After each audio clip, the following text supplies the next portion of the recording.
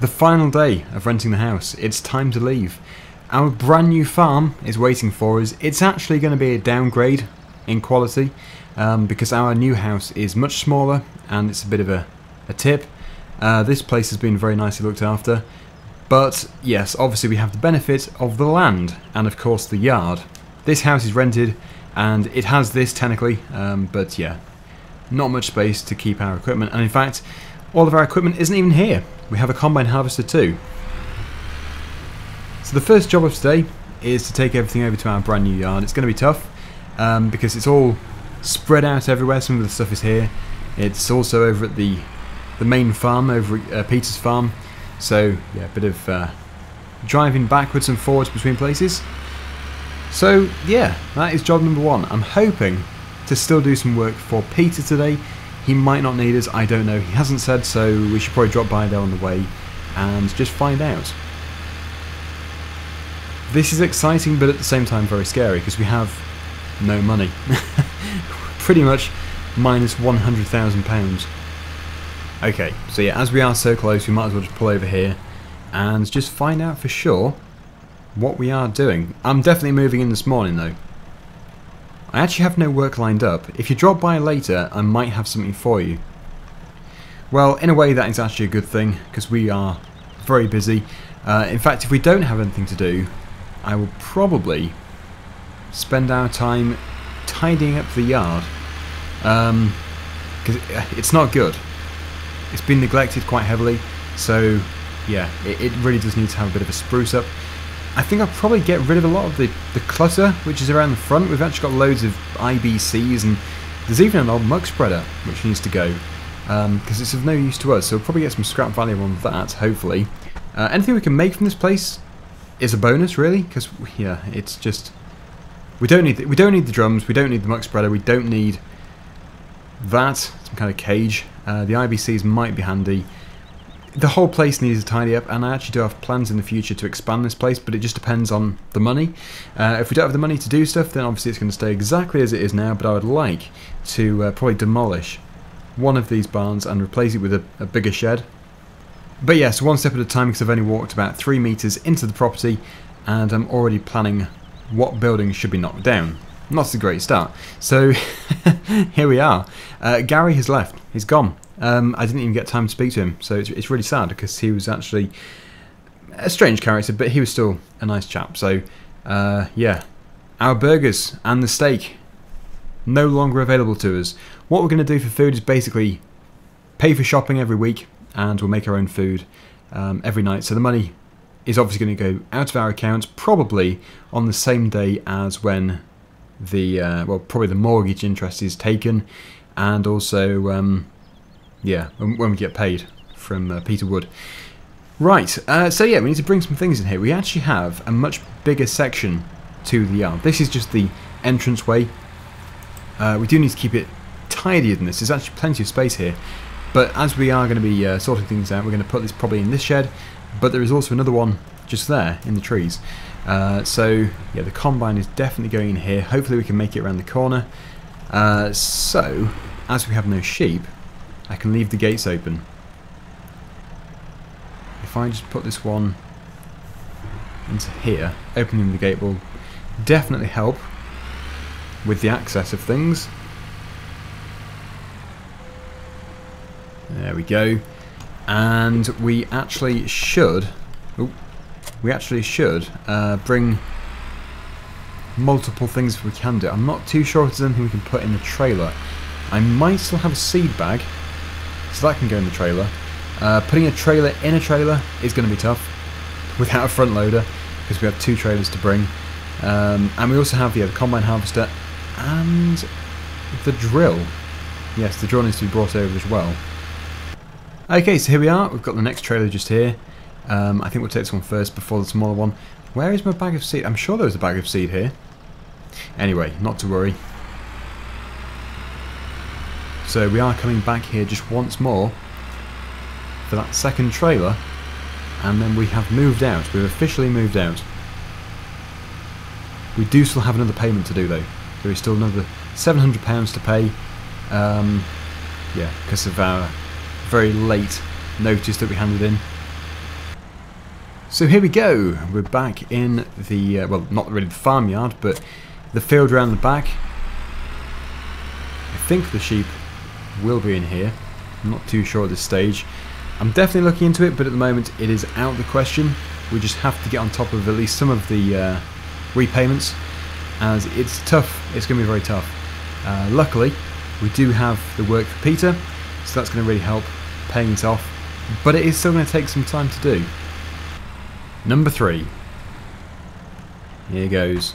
I like that all of these different trailers do fit to this tractor, because they do have different fittings. This is a car trailer, the other one was a agricultural trailer with a pin. I think he had a pin. Yeah, so eventually we're going to have to invest in a new tractor. I'm hoping to actually keep this tractor as well.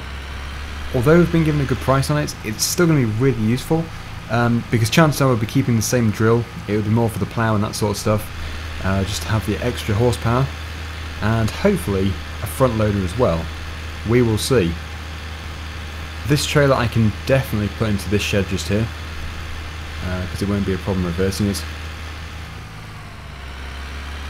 It does seem a bit cluttered though. I really want to be able to open up this yard. This particular shed will be staying, but it's just that one in the entranceway which I don't really like, especially as we can't put much in it. Right, there we go. And we'll keep the ratchet strap nice and safe. We won't keep it attached to the trailer. Good. Okay, next place is Peter's farm. We're going to pick up the plough, the drill, and also the combine harvester. The combine is going to be quite tricky because of the header, so the header might have to stay in the field. I don't want it outside, but at the moment we can't afford to get a trailer, so we're just going to have to put a cover over it or something. A cheap fix. And I do need to speak to Peter about getting some fuel as well, because we need such a tiny amount that we can't really justify buying a big drum of it. So I'll do that later. Yes, in here. Oh, we've got a spreader as well, haven't we? Yeah, we've got a spreader. We've got loads of stuff. Well, I think we'll do the drill first. Nice, easy fitting. I do like the drill. I think it is a nice piece of equipment, especially as it doesn't take much power to actually use, as it isn't even PTO driven. It just runs off the drive wheels, the wheels on the back. It's got the gears. Yes, I probably don't mean drive wheels, I think I probably mean land wheels. Okay then, so as we already know, the combine's going to be used before the drill. We can put this into the back area. And really, it is better this way, because if we block in the combine with a drill, we have to faff around attaching it and stuff. If we block in the drill with the combine, we just start the engine and drive off. At least that's how it should be. Now for this plough, I'm already aware of it being quite heavy, but I don't think there'll be an issue just transporting it. The front wheels might come up slightly, but it shouldn't be so much that it's dangerous. Let's just see.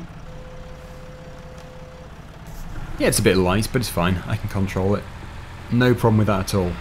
Right, so the big move is well and truly underway, and I think we only have one more thing to move. Oh, 2 more things to move. Yes. And then we'll go for a quick walk around our brand new fields. We have 3 fields with the property. It's looking like a really vintage collection, this. But I don't mind, because it's all fine. Hang on, that's weird. It moved it. Okay, so yes, we'll go back for the spreader. Now we do actually have more money coming in a few days' time than it might first appear, because we do have the money which we spent on the beehives, which Peter has not paid us for yet. He's paying his 50% share on that, and we also have something else he was supposed to be paying us back for. I forget. Something. Anyway, he'll remember, so he will give us the money for it, I'm sure. We know there's something. We definitely know. So off we go with the spreader, and again, it needs to be undercover. It can't be anywhere it's going to get wet, because actually we do have some fertiliser in it, which isn't ideal. I don't like leaving fertiliser in the spreaders because it does them no good at all. And of course the fertiliser is open to the air, and it'll probably go all chunky, which is never good.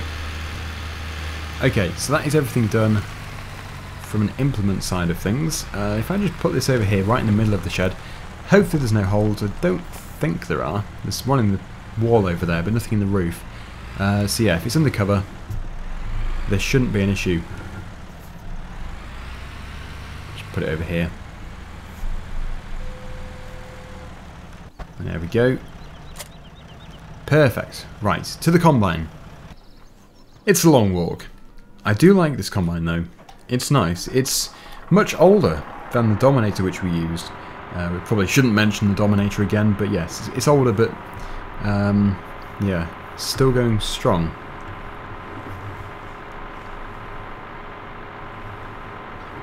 However, there's definitely something fishy about that Dominator fire. We probably shouldn't mention it. I certainly feel quite high up here, despite it being a small combine. Oh, there's always a car coming. And it always has to be a slow driver.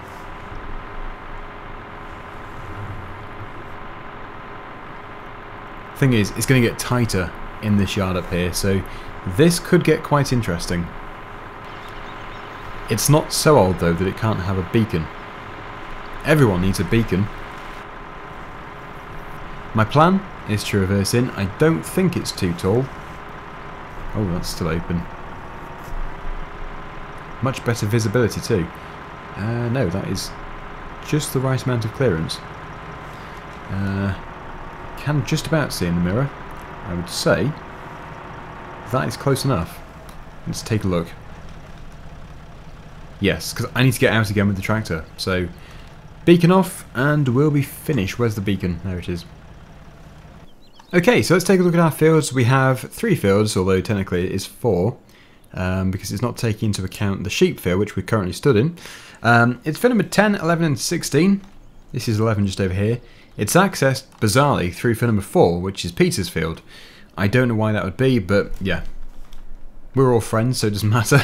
Yeah, field number 16, just over here, very big field. In fact, it's huge. And also field number 10, just over here. Beyond the sheep field. Up. Yep, it's it's just here through the gate. So we have quite a bit of that, and of course we've already got the other field as well for number 6. So we have well, 4 official fields, 5 if you take into account the sheep field, which I'm going to. So yeah, we have 5 fields.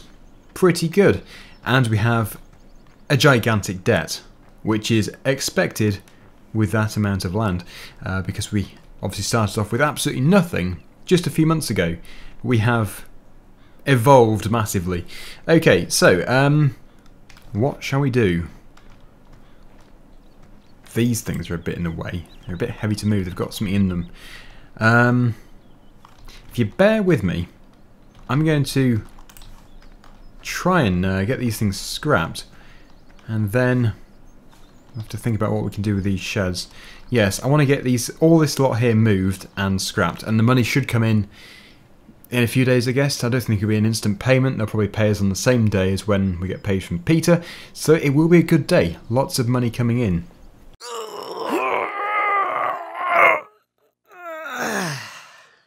Whew, right, that was tough work. So everything is moved. I've even managed to put that on top of there, because they're pretty heavy, those things, but because there's nothing in it, I managed to sort of shuffle it onto that one and then throw it up there. It was pretty tough, but it's there now, making more space, and the muck spreader's gone, the barrels have gone, everything is much neater. But we now need to cut down some of those weeds, so if I can just yeah, pull out of here if I can do. We'll attach the finger bar mower and attempt to clear the grass up too. I don't think the weeds will be able to go, but anything is an improvement. If the grass is cut shorter, that in itself is good. And yes, I think the next stop is going to be Peter's place to be able to get some diesel. I'm hoping we can just pay him there and then. It shouldn't be too expensive. It only has a very small tank. This place really is a mess. Right, let's unfold. There we go. I might be better off reversing it. I've got my PTO, haven't I? There we go. Yeah, I might be better off reversing in.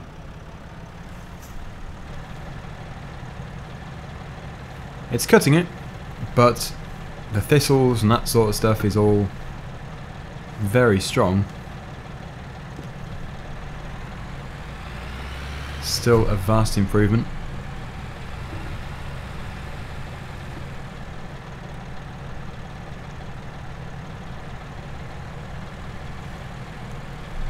Yeah, it's good. Definitely happy with that. I don't want to crash. It's a bit long in the entranceway too, in the gateway. Cut that a bit shorter. Yeah, so I need to probably look into getting some weed colour to eradicate these weeds, because it's a bit ugly. It doesn't bother me too much, but yeah, it's the first thing you see when you walk in. If they're around the back, absolutely fine. It's just, yeah, it's a bit unsightly just here. And that barn there, I think, would be the one that I have replaced. But then again, it's quite nice. It's got character. It's an old barn. Hang on, is that a door? No, it can't be a door, can it? Let's just be, yeah, just the side of it. Anyway, yeah, I think that's good enough for the time being. Let's go over to Peter's farm, and I'll attempt to get some diesel. It's gonna be like, well, £20 would it be? Shouldn't be more than 20.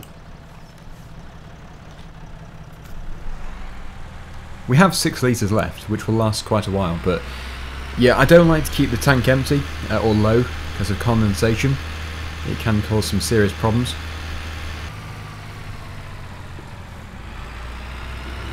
No traffic, that makes a change. Now, where is his diesel tank? I think it's around the back. Anyway, oh no, it's there. Isn't it? I think, oh, well, I'll have a look for it. I'll just ask him first, obviously. Yes, no problem. Just pay me for the diesel you dispense. Good. Yeah, you can sort of predict what he's going to say now. Shame I didn't ask him where the diesel refill point is. I'm pretty sure it's here, though. Yeah, there we go. Yes, it's going to be quite expensive. We did put quite a bit in there. £82, that seems extortionate. Maybe he has road diesel instead of the off-road diesel, red diesel. Okay, so we have a day to ourselves pretty much. I don't think there's any work he would have said, so let's go and see what we can do. We might actually, we might even be able to cut one of our fields. We don't have the equipment to actually sort it all out, but I'm sure if the worst comes to the worst, Peter could just bail it and keep the belts for himself. At least they're going to good use. But hopefully we can get some money out of it. Hopefully he'll pay us for them. Because, yeah, I would have thought he would need the grass. I can't see why he wouldn't. So, I'm not going to do the big field because this is not a very big tractor. I'll go for the smaller one just over here. But if nothing else, we're actually cutting some of our own grass for the first time. And really, considering it's been derelict, well, not derelict, no, sorry, Gary was living here, but yes, it's been, yeah, not very well maintained. The grass is still quite good quality, from what I can tell. Here goes. Let's do some mowing. Yeah, and it should also help to knock down some of the weeds if there are some weeds growing here, which is no bad thing at all. Even this field is quite big. The whole site is 40 acres, the whole property is 40 acres. So we are doing spectacularly well, as we said, considering we didn't have anything. I think we're going to find it hard to move. I'm going to stay put. We're never going to move from here, are we? It's not possible. It's just too lovely. Let me feel your love again, 'cause I've been running round in circles screaming out your name. Take me to a different place. just the two of us, and we can stay up all night, kissing under street lights, doing what we want to, doing what we need to do, staying up all night, everything is alright. Oh, I wanna be with you, oh, I wanna be with you. Let me be that someone who can hold your hand. I don't even know if you can understand how you make me feel. I got you in my head. Oh, I wanna be with you, oh, I wanna be with you. Let me be that someone who can hold your hand.